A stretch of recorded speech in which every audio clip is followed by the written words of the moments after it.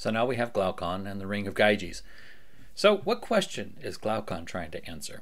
And what is his answer? Now, again, you might be tempted first to say, how should one live one's life? And that's what they're all trying to do. But they're all trying to do this by answering a different question. Nobody's going to answer this just directly. They're not going to give you a set of principles and rules to live by. They're always going to try to answer some other question in order to answer this one. So what's the second question that Glaucon is trying to answer? Now, you might be tempted to think that he's trying to do the same thing that Hume and Sumner are trying to do. No, we've actually left that behind, this question of what justifies moral beliefs. And interestingly, maybe Glaucon should have spent a little bit more time on that, but he didn't. So, and you might be tempted to think that, you say, well, can I do anything I want to?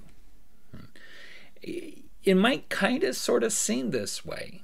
But this is not what Glaucon is doing. In fact, he's going to say, no, you can't do anything you want to. He is very different from Hume. Hume and Glaucon take a sharp turn, or Glaucon takes a sharp turn away from Hume. They're going to disagree at some points. So what Glaucon is doing, he's trying to answer this question, whose interests are most important? Whose interests are most important? When we think about our actions and we think about whom they affect and the interests that they either help or hinder, well, the question is, who's the most important? And in answering that question, that should tell you whose interests you either help or hinder.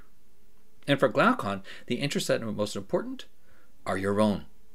Your interests are most important. Now, this is why Glaucon takes a sharp departure from Hume. Hume would tell you to do whatever you really want to, right? Your desires justify your moral beliefs. But Glaucon's going to tell you that there are plenty of things that you desire that are not good for you. And if they're not good for you, don't do them. So yes, this is Glaucon's question. Whose interests are most important? And his answer is your own.